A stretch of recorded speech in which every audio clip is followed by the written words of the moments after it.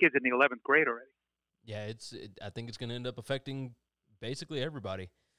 Let's go ahead. Let's talk Major League Baseball for a little bit. I am very curious your thoughts on the idea of Major League Baseball isolating in Arizona. They would basically build a bubble, and nobody would get to leave the city or the town or whatever it is. They have 10, 11, 12 different fields that they can use, and they can televise the season from all in one city. And they would do it by doing, 7-inning doubleheaders, et cetera. They're trying to get in as many games as possible.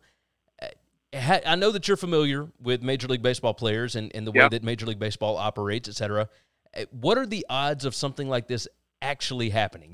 They came out and said that it's a detailed thing that they haven't put all of it together yet. But, Chris and I are both of the belief that something like this could work, but these guys would be away from their families, away from everybody for 4 to 5 months while they do a season. Now, Chris doesn't think that that's that big of a deal. I think some guys are going to, not want to go that route. I don't know that you have to have everybody in favor of it, but I'm curious your thoughts on whether or not that's even feasible. Well, it's creative as hell. It's possible. I mean, I think you have a lot of challenges. One challenge is you don't really have quite enough fields. I don't think you got minor league fields and college fields. Maybe you're close. There is the issue of playing in an empty stadium, which is a whole issue by itself, which we could talk about. Football, whether you could play NFL or college football in a stadium with no people. But let's leave that aside for a minute, because baseball wants to start up sooner. And so you got to put 25 players on a team is 50. You got to have some umpires. You got to have some managers, coaches.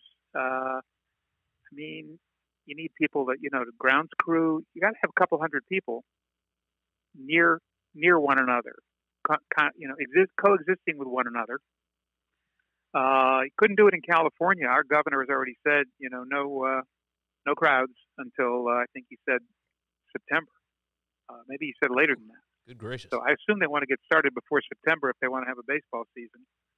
I haven't heard the Arizona governor say anything one way or the other. So could you do it? You need to account for the fact that some players might choose not to play because of the medical risks. And then, as you said, you may have players, who have like a wife and a 1-year-old and a 3-year-old at home, and home is pretty far from Arizona, and they're going to find it a tremendous hardship, and the family is, to be away from home, isolated for 5 months. That's or like sort of getting shipped out to the Marines for 5 months. Yeah, exactly. You would be basically deployed if you've got family members that are at risk for this virus, et cetera. Say somebody goes into the hospital and you need to leave, then do you end up being quarantined when you get back for 14 days? I mean, I have no idea how this would even work. But it is incredibly creative, and they're talking about doing this next month. They're talking about starting it up in May. And look, the players want to play. I'm San Diego. We got Fernando Tatis Jr. here, Manny Machado. They're going to say, let's go. Give me a bat. Get a pitcher on the mound I want to hit.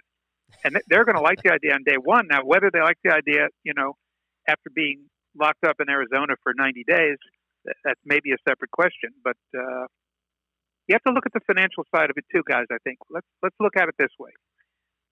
In ordinary course, they're paying these players a boatload of money. And they're getting it back from television revenues and from gate receipts. So now the proposal is, let's do something really creative. Let's go to Arizona, isolate all these players, and we're going to get some of the television money, certainly not all, and we're going to get no gate receipts, zero. And baseball is a game that relies on gate receipts. In the NFL, they always say that the TV money is so good that you could play it in empty stadiums. And they used to say this, just as a joke to make the point, the economic point. They weren't talking about the coronavirus. They were just making an economic point. You could play the whole NFL season with no fans, and the teams would still come out ahead. Baseball, I don't think that's true, because the TV contract is smaller, and they're selling a ton of seats, 162 games a year. Teams have 80 home games. They draw 30,000 people a game, 35,000.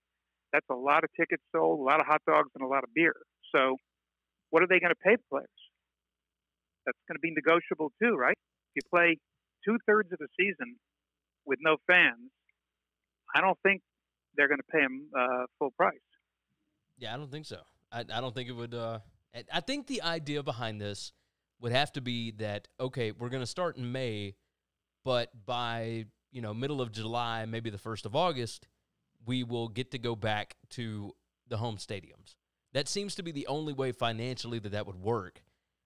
Otherwise, I mean, at some point, you have to just completely renegotiate every contract because some of these guys make massive money. Well, you could renegotiate the CBA, and that would take care of that. The way this works, if you look at it this way, the contracts would be valid, except the CBA says the whole CBA is off. The collective bargaining agreement is off if there's a national emergency, and we have a national emergency.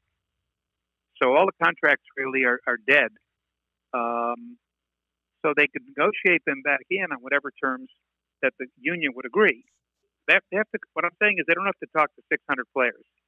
They have to talk to the union and its representatives. And if the union and management agree, for example, that they'll play in Arizona and they'll pay every player half of his salary, and the union signs the contract, that's the deal.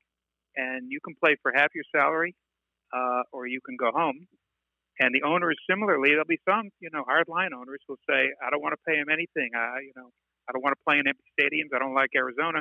They'll be stuck too. This is a kind of a majority rule situation. The owners make a deal through their commissioner, players make a deal through their union, and they play. So nobody's going to Arizona until, Rob Manfred and Tony Clark get together with whatever assistants they bring along and come up with an idea of how much do you pay Mookie Betts, who's getting some, I don't know, what's he getting? Like $30 million an awful lot of money. Yeah, $30 million a year. How much do you pay a $30 million a year player for a part of a season in Arizona? Maybe you pay him $15 million. If you pay him $15 million, maybe you can afford to run a season. But if you look at it backwards, if you want to see if this makes any sense, I suggest look at it backward a little bit. What if they had last year's World Series, which was a pretty exciting 7-game World Series, lots of drama, and they had it in a stadium with no people in it? Now, does that take the luster off the World Series? Would people watch? Would people get excited?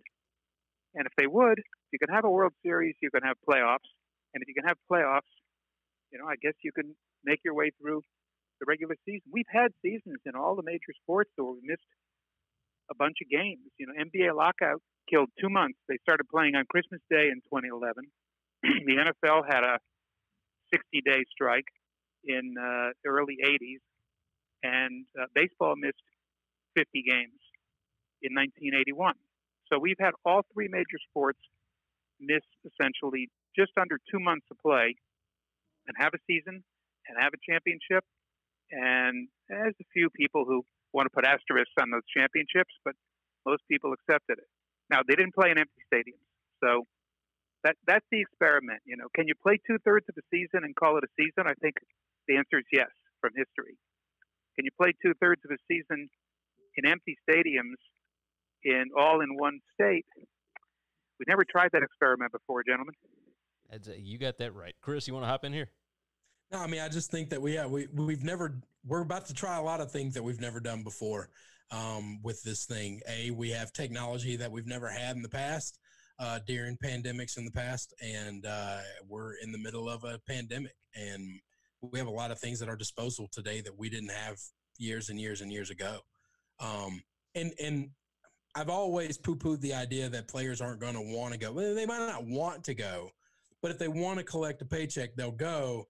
And I'm the guy that y'all brought it up, that I'm not, singing these sad songs for these guys because they got to be away from their families for 4 months, because everybody in the military has done that their entire life, their entire careers.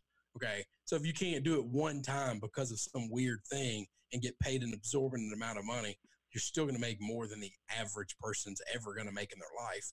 Then, I don't know what river you want me to cry in, but I'm not going to do that. I just want baseball back. Yeah, that's a very